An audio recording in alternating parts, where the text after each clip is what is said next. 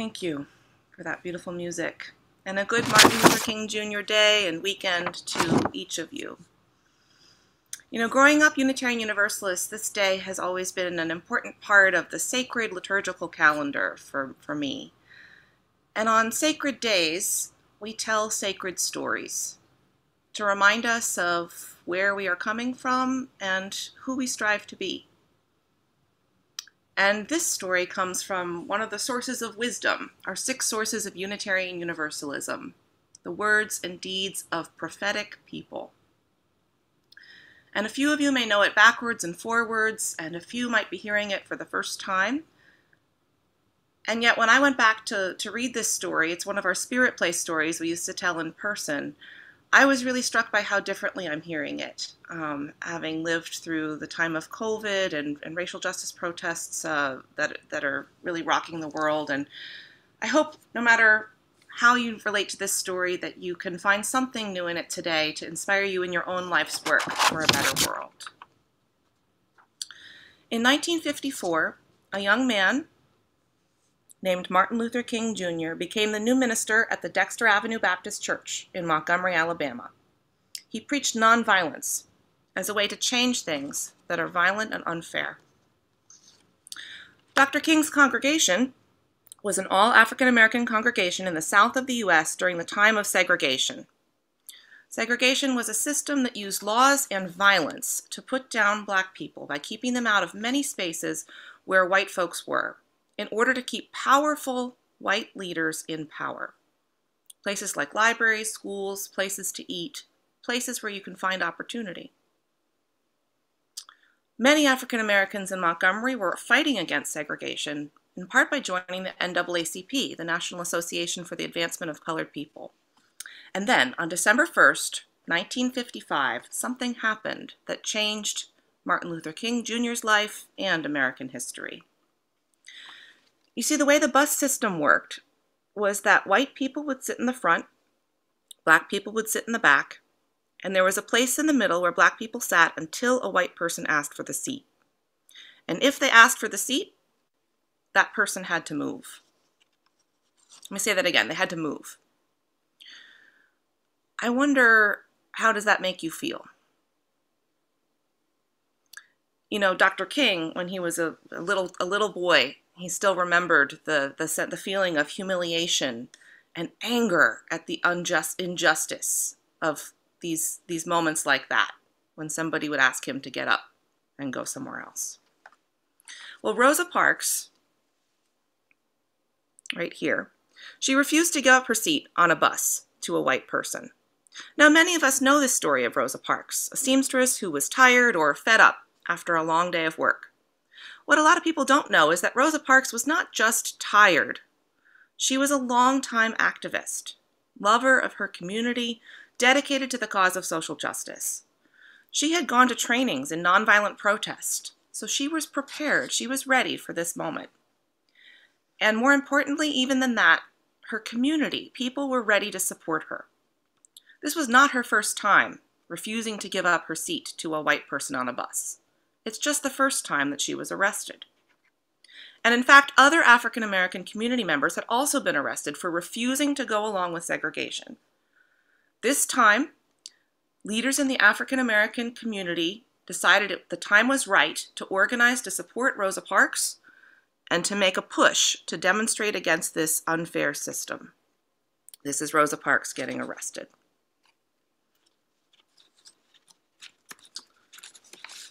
Well, leaders called a boycott against the bus community. Boycott, refusing to pay the company, refusing to pay to ride the bus when Black folks were not being treated equally. They decided to run that for one day, and a group of political activist women stayed up late to make thousands and thousands of flyers at the local university. I remember hearing a story that said that they were using the way to duplicate these, and they were using that resource of the local university, and they were hoping that they could get it done in time. This is a real copy of the flyer. Now, these organizers were hoping that half or more of the Black community of Montgomery would refuse to ride the buses for that one day. You've got to know that most Black people in Montgomery at the time needed those buses to get to work, because hardly anybody had cars. So Monday morning of the boycott, the organizers were standing at a bus stop, watching and really hoping that the boycott would be a success. They weren't sure. Could people do it? And then they saw empty bus after empty bus rolling by, some with just a few white passengers in them. And they were amazed. It turned out that almost all of the Black community of Montgomery participated in that boycott. That's 40,000 people. By the way, 60,000 people live in Lancaster City, to give you an idea of how many people participated in this. Some cities would find it hard to organize 40,000 people in 2 days, but a lot of people in the Black community of Montgomery were already used to talking about political issues and working for equality. And with such success, leaders met to discuss what to do next. And Dr. Martin Luther King, that young preacher who was new to living in Montgomery, was elected the president of the new group to keep the boycott going. And in fact, an elderly friend of the family says that part of the reason that he was elected was because he was new to Montgomery, and it was a very, very risky thing to be the public face of such a boycott. And they did keep it going. But it's hard to keep up a boycott like this. Thousands of people walked and walked and walked to work, to school, to home, to church. Empty buses kept rolling by. Some walked as far as 20 miles each day. 20 miles. Here's a group of folks walking. What does it look like they're feeling? Participating in their own liberation.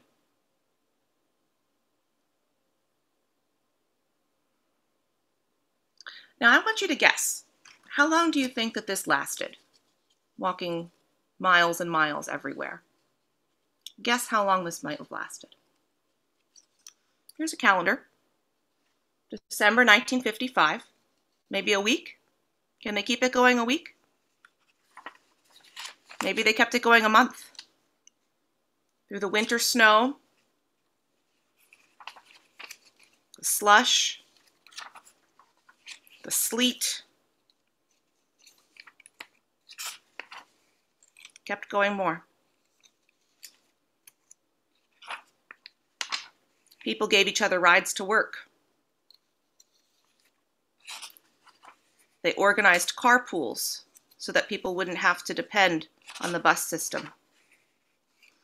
They kept their energy going with mass meetings in churches, even in the hot Alabama summer. They listened to Martin Luther King and other ministers give inspiring speeches. And they sang music to keep themselves walking, keep on going, to keep seeking out more love. Did they keep it going? All the way for over a year. They walked. And I don't know about you, but I look at this calendar a little bit differently than I did in January of 2020, which is, I think, the last time I told this Spirit Play story. You know, it was hard for the leaders, too. Rosa Parks, she lost her job. People harassed her, people sent her death threats.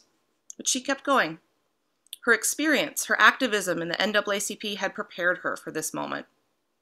And some people from the white community who wanted the boycott to end made bombs and attacked the homes of some of the leaders.